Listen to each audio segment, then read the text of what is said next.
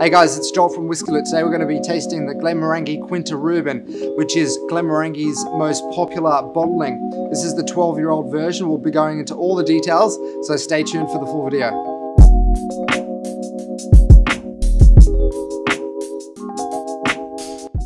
This is a 12-year-old bottling by Glenmorangie.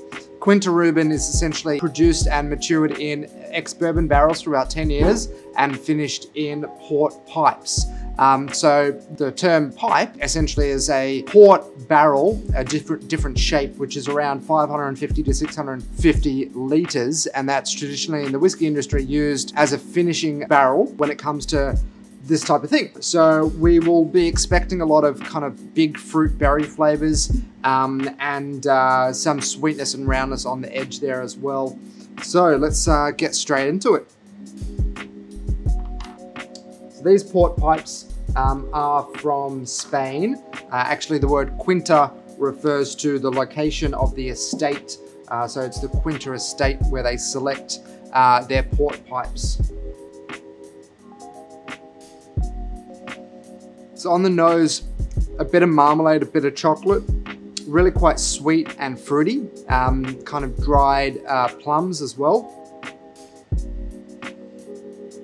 And something a bit sawdusty sandalwood, probably coming from the port pipes being a fortified wine. You've got a little bit of that astringent flavor coming through that immediately shows in the nose.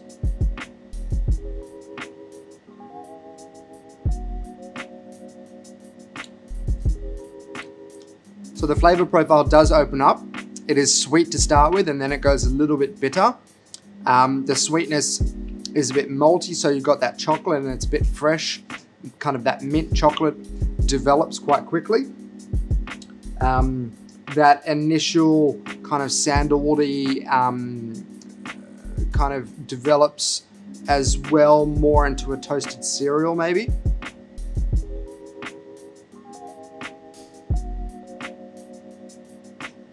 And you get a big hit of that sweetness as well. So you've got that brown sugar sweetness, that caramelization as well. It's quite a complex whiskey, and there's a really good sweet and smooth flavor profile all the way through.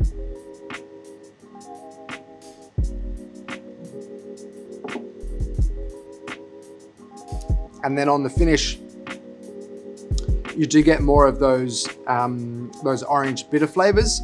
So you are experiencing, I guess, not so much the start where you've got your bourbon barrel, so there's not really much of that vanilla coming through. But at the end with those port pipes, obviously that fortified wine, something that's a little bit more tannin heavy. You've got that kind of shorter finish with that bitterness, but it does make you want to go back for another one. It does have a very nice rounded flavor, very different on the smell to the finish. That sweetness does reduce quite quickly and it mellows out.